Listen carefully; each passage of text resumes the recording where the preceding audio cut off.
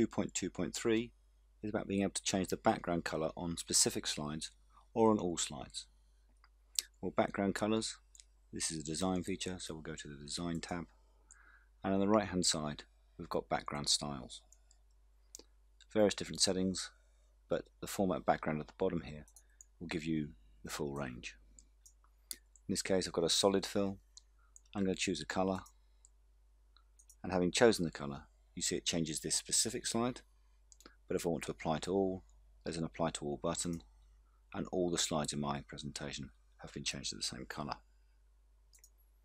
Now, as well as doing that, you can right click and choose the format background from that context sensitive menu. Be careful, in here it will bring up the same menu as you've seen before, but if you right click in the wrong place, you don't get that availability of the option to choose the format background. So right click in an empty space, that brings up the menu, or you can use your design tab and go to the background style.